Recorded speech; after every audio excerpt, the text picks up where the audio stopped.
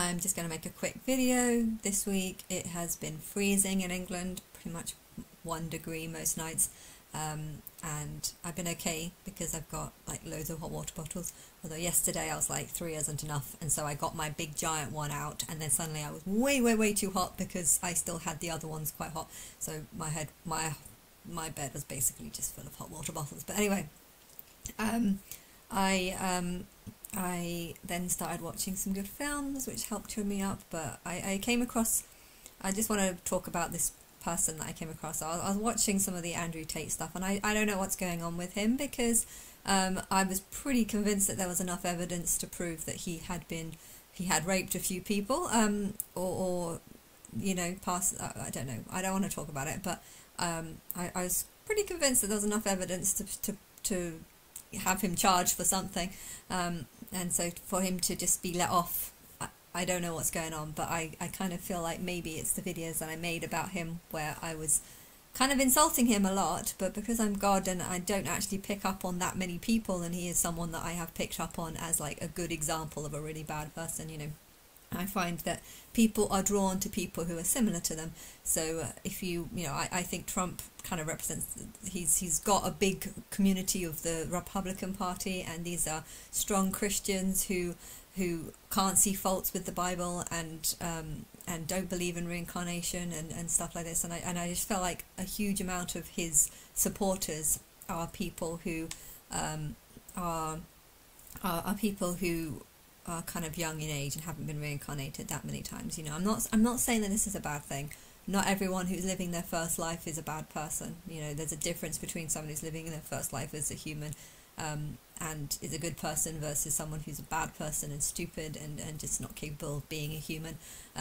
You know, it shouldn't be about the how old you are, or you know, there's a lot of animals that get abused, and I feel like a lot of these animals who get severely abused go on to become a human, but they go on to become a fairly nice human because of the abuse that they face. It's what made them wake up and realise that this is not right to do to others. So it depends. Some animals though can get abused and then become a human and just feel angry and want to abuse others. So there's the two types of people: one that face abuse and don't want it to happen to others, or ones that face abuse and just want this to happen to others, because they feel it's unfair that it happened to them, even though they consciously don't actually remember what it is that happened to them. So, you know, I don't want to say that all younger souls are bad, because that's definitely not the case. And likewise, I was talking about communist, and I think communism is a sign that you haven't had that many lives, because it's all about equality and seeing everyone equal and the same. But then again, if you're being brainwashed into believing something, you're more likely to believe it. And if you've got parents you like or family you like and they believe it, you know, you might believe things that are not true out of respect for them. So, you know, I know there are a lot of incredibly intelligent people in China because they've got so much technology there. So they've obviously got a good crowd of people who can you know, figure things out and do things. So it's I can't. It's really hard to judge someone by what they look like. It's impossible to judge someone like how old, how many lives they've had or whatever by what they look like. I think you can do it by character. The ones that have had the longer characters, the ones that stand out as being most characteristic or full of personality, you know, these are most likely the older souls. Are they good souls though? No or not? No. But I feel like Trump has a market. He's very good at blending in with his people, and it's a type of person that I really don't like. So him showing the cabinet of all the people that he's selected to run America, I'm looking at this, I'm just thinking, I really hope they're not actually running the place. I mean, I know having people at the top is different to actually making decisions. You know, if you have made rules where you can't just fire people, then, well, that could work for a good thing or a bad thing. You know, if you've got stupid people in there and you want to fire them, but you've got some sort of clause on their contract saying that you can't fire them because they've been working for so long at this place, you know, it's different. I mean, if there is an efficiency program and the point is to expose me as being Christ and then see how many people in the government believe this, or how many people just think that I'm just a delusional blonde woman or whatever, you know, I mean, and fire the people that have less connection to me. I mean, that would probably, that might be a good way of detecting who can tell truth from lies. You know, I think in the past there might have been loads of singers who believed lies, or people who represented different things believing lies because they were trying to build up trust within their own market. You know, I feel like that's kind of what Trump has done. He seems very good at blending in with his crowd, even though I don't like the majority of his crowd. But just because I don't like them, that doesn't mean that they deserve to die. I just think there's a lot of people in the world, and I don't like anyone. If everyone died who I didn't like, I don't think there'd be that many people left. So I can't judge people by whether or not I like them or not. It should be about what their intentions are, what their motivations are, what their goals are. And I think Elon too has a big market of people. I think his market is definitely more intelligent, like they're more capable of making videos, and there's a lot of promotion on him. So I think his market is definitely more intelligent. There might be some ones that go in the wrong direction. There might be ones that are just out after thrill or excitement, which again isn't really a bad thing. There might be some that generally want to go to Mars and so like him because of this ambitious goal to get to Mars, even though there's nothing up there, so it's a little bit stupid to try and get there. But and I don't think we've been to the moon. Like I all the clips on the moon video that was done 50 years ago, I don't think they're real. I think they're fake. And I think we have been to the moon, e.g. we've sent robots there to do sample stuff, but I'm not convinced that a person has actually walked on the moon. I don't know if that's the truth or not. I know I haven't seen any evidence of it, and I think the one that was done 50 years ago was fake. So and because I've seen nothing new in recent times, I don't know what's going on. Maybe you've found evidence that we're living in a matrix and have decided not to land on the moon for some reasons like that, or you're not sure how to. It could actually be that you're not sure how to take off. Once you've got on the moon, how are you supposed to take off again if part of the rocket that helps you take off actually just kind of crumbles to pieces or falls apart after the launch? You know, you'll need to have the oil. You'll need to get all the oil on there to launch off. So maybe that you're thinking you might be able to land on the moon but not be able to leave. I don't know what you're thinking with that, but I'm not convinced that humans have walked on the moon. And then I found a video yesterday where someone was a Tate fan and was going like how obvious it was that Tate was, you know, it was just a setup and all this was lies and stuff like this, and I don't believe it, but I was interested to see what other things he believed. You know, I don't think Tate is innocent. I don't think he's been let off. I'm wondering though if you want to use him, because if you want to work out who bad people are, what you do is you have someone like Tate and you get them to think that they're winning, think that they're promoting whatever they're promoting, whatever they want to promote.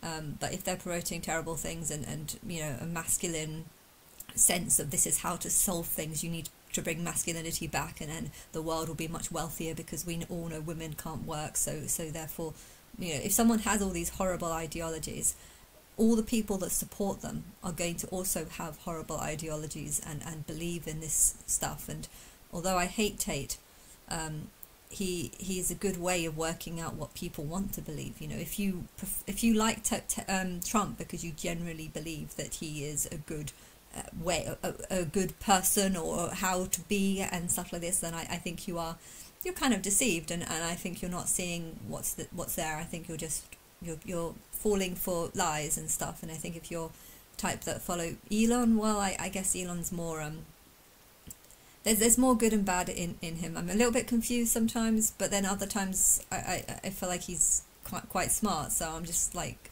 I'm too unsure. But yeah, with Andrew Tate, I really, really hate him. I just get horrible vibes and everything, and I feel almost like I can't fight those people, but I do feel like I get a sense of this horrible Viking that just goes around pillaging, raping, whatever he wants to do, and thinking that this is the way to make money, because this is how you steal things. You make money by stealing things off others. If other people have things you want, you go kill them, and then you take it off them, and this is how you get wealth. And I feel like he, when he was a Viking, had this very strong materialistic view on life, and I think the real world is that I'm talking about the singers and the past lives they've had, but I feel like, okay, they were bad in the past, but they have grown and changed to be quite decent people now. But I feel like Andrew Tate hasn't, and therefore looking at his past and what I think he was, I definitely think he was a male that went around raping people, and then he had a life as a woman who probably got R-worded by lots of people, and then when he got back to being a man, he kind of took the anger and rage that he had from that life and started just becoming a bigger monster than he was even before, and I just feel like some people go in that direction, and then I think when society changed and they started bringing in laws and I think that's maybe when he started going down. I think he was actually born into a circus family, and therefore he wanted to adopt the. I'm trying to think of his past lives, and I think he was born into a circus, and he was trying to adopt the sort of characteristics of his parents, because part of wrong ideologies come from you believing that you need to be like your parents. So if you are a horrible Viking that is born by horrible Viking parents, you feel like you need to be like that. And if you're born into a circus, you just kind of think that this is where I'm meant to be. I'm meant to be in the circus range. And there's a lot of people idolize their parents. And even though where you go in your next life is might be completely random, like you might have similarities to that person who works in the circus, but that doesn't mean just because your parents were born in working in the circus and you were born to the parents, that doesn't mean that you don't need to be like that. But at the same time, I feel like some people don't believe that. They're very materialistic people, only think about the material life and their parents and idolizing their parents and respecting their parents. And if their parents are born into this work in the circus, it's a sign that they need to work in the circus, when really that's just not the truth. The parents just had similarities with him, that's all it was. And then I think, though, he took the cruelness that he still had from when he was a Viking and then turned it into animal abuse. And then I think he got punished by being an animal and having everything taken away. And I felt like when he was human again, he was a fairly decent person until everything got taken away. And I don't know when this was, but when something in him had changed, and he started bringing out this evil anger in him as his current life has passed. And he's an interesting one to think about. But yeah, I feel like there are a lot of evolved souls that have had many lives but still have the same ideologies that he has, which is that if you want something, you need to go and get it, even by force. In the caveman time, it would have just been murder and steal, murder, steal, murder, steal. That would have been, because that's how animals lived. If you want eggs and there's a bird looking after them, or made them and trying to hatch them, you kill the bird and then you can eat the eggs. And if you're not strong enough to kill the bird, well, you just wait till the bird leaves and then you steal the eggs. So it's this ideology of I get what I want through brute force, and this is kind of what the animals had. And there's a lot of humans, when they first became human, they had this ideology, and they should have sort of learned from horrible. If you have a life of suffering, you need to learn from the suffering and change and grow and become a different person, and that's what will save you, because you'll no longer have the sick beliefs that you used to have. But some people just want to keep going back into the sick beliefs because it's easier, and I feel like anyone that supports Andrew Tate probably has a similar path to how he had what he had. And I found this other guy who was a Tate supporter and was just like, yeah, we knew it was all a scam. Yeah, really? And then I looked on his other videos, and it's got a whole video, it's about an hour and a half long, skimming it, and it was literally just picking up on anyone that supports the Democratic Party, and was just picking up on anything he can to insult these people. And okay, I think Biden is not a very good representative right now, because she's showing signs of dementia, and it's not a good representative of the Democratic Party. I think the Democratic Party are better than the Republican Party, because they have less. They don't want to stick to the past. They want to change and be more futuristic and work with the now, and they're a bit more caring towards other people's views and perspectives, whereas I think Donald Trump is just trying to please his audience, please his people, but people who haven't had that many lives do just look for a leader that wants to please them, you know, and that's kind of what they want. But yeah, I think sometimes it's not just about pleasing you, it's about doing what's best for the whole community. And I feel like the Democrats understand that better. It's not just about America. It's about the whole world, because technically souls can be reincarnated anywhere, and if there's lots of shit going on around the world, when they die, these people might end up coming to America. If you've spent your whole life being an Islamic person in a horrible country, you going to America might be the dream, and maybe you do live a nice life in the Islamic culture, and when you die, the wish is granted. They said, great, you can become, you can be born into America, but will they also want to adopt some of the bad traditions that they had in the past? Maybe. There are similarities between the Islamic and Christian belief, and there are many Islamic people who become Christian in the Islamic world, and I think if you do that, that is definitely a sign that you're going to be born elsewhere. People who die being Islamic need to be reincarnated in Islamic countries, and people who die being Christian need to be reborn in Christian countries. And so if you convert, I feel like this is a sign that you're going to be born into a different country in your next life. So it is the world needs to work together as a whole world, and not just as separate countries. How a person thinks, believes, their opinions, this is very, very important. And if you hate the Islamic worlds, well, there's tons of Christians that get converted in these worlds, and these people are probably going to immigrate to different countries if they're getting persecuted in their original town. The Matrix isn't going to if someone's being persecuted in their own country, the Matrix isn't going to want to send that soul back to the same country just to be in the same, it's like me and the fish in my fish tank. If I can see a fish is being bullied by the rest of the fish tank, I'm going to move it to the other fish tank. I'm not going to put it back, or maybe I'll wait a time. I might wait a time and see if it changes, if the attitudes change. But if I can see if one gets murdered in one fish tank, and because of it's a certain colour or something, if I do get a fish that's that similar colour, I might be tempted to not put them in the same fish tank, basically. Or I'd learn from things that happen, and yeah, then because of this, problems in the Middle East are a world problem and not just a Middle Eastern problem, and the world needs to recognise that. And I think the Democrats is more open to doing what's best for the world, whereas the Americans are just like, we only care about America. I mean, the Republicans are like that. We only care about America, which isn't the bigger picture. And I don't think Republicans see that. So because of that, I'm more on the Democrat side. But this guy was just insulting every single thing. And okay, maybe I agreed with some of the points. It wasn't completely unintelligent. There was some points that I agreed with, and there were some points that I really didn't agree with.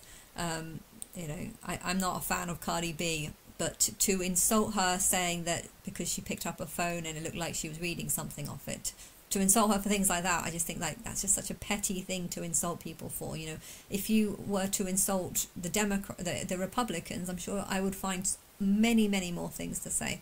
And yeah, when people just start choosing sides and picking sides, it's almost like they just want an argument or just want to fight, which is kind of sad, because he looked quite evolved. He spoke in quite an educated way.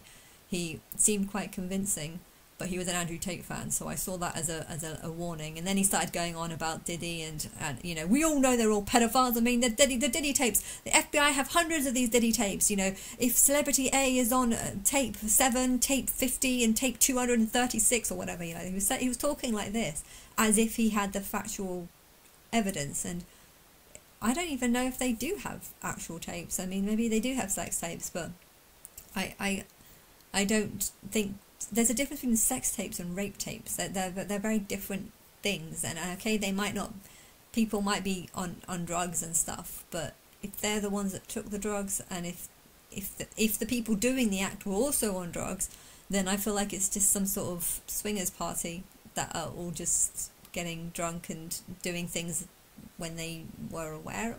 I don't know. I don't want to judge because I don't know. I don't want to say they don't exist when really they do exist, and I don't want to say they do exist but it's all consensual, because I don't know. I don't know. But I feel like the whole Diddy stuff is fake, and this guy was just saying, almost trying to turn everything back to they supported Diddy. Ellen gave a tweet that supported Diddy in 2016. That about her being a snuggle buddy or something like that, and that proves that Ellen was at these parties and Ellen was getting involved in these rape cases, and I don't even think that there was. I think it's all rubbish, and people a year ago had no clue if Diddy was involved in anything like this, and therefore to insult people, 2016, that was a very long time, that was almost 10 years, like 8 years ago, to insult someone 8 years ago and saying that they used the word snuggle body, hence they obviously knew about these free costs and knew all this, just to assume and hate that person because of a tweet they made 8 years ago, when they themselves had no clue that he was involved in something, or perhaps involved in something like this like a year ago. People are so blind and so bad. It was really making me feel like how many people are smart in this world, how many people are logical, how many people won't just judge people from a comment they made 8 years ago, even though they themselves were completely unaware of someone's life or habits or things that might have happened. I think it's all fake, but I don't know, and just it's just such a terrible world. It really is, and I feel like I just don't want to think about it because it's too much. But I want to believe that there's a group of people.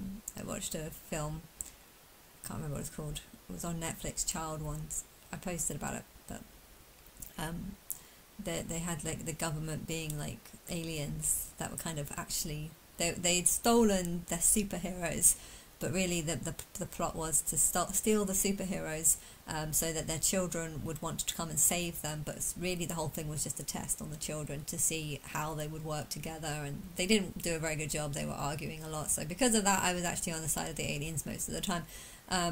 But yeah, I feel like that's how it needs to be. I might put, once I've worked out what the name is, I might put it in the video comment, but in the description of this video, but yeah, that is how it should be. Like there should be a group of people that just test the world to see who's on the right track, who can tell the difference, and I think the Diddy thing is a lie, but to not know that it's a lie, that's not a fault. You know, you're seeing what's going on, and if you believe it, fine.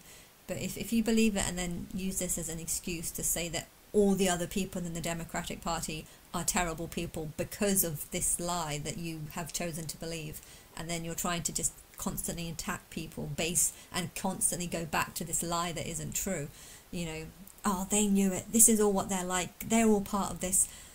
But doesn't exist. So why are you trying to attack as many people as possible using this lie, and you yourself are just turning yourself into a fool, and then it starts making you question all the other things that they say and stuff. And you know, there's a clip of even Donald Trump saying that Diddy was a good guy and stuff, and that they worked together, and yeah, and Elon got Diddy on his help buy him. He donated money to help him buy Twitter.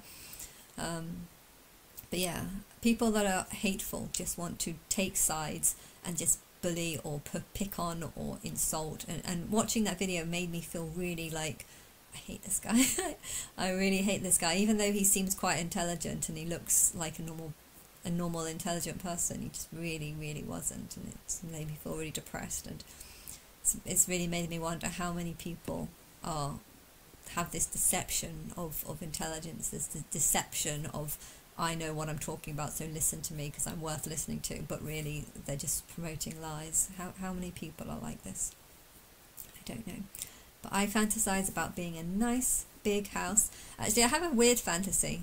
So I keep seeing like a really nice living room, very grand, very big, lots of different areas, perhaps a TV, and perhaps like there can be like a speaker that talks to the house, and it says, do you want to watch this film or this film? Or maybe there could be like a sort of Netflix where I can just turn on and watch whatever I wanted to watch, and then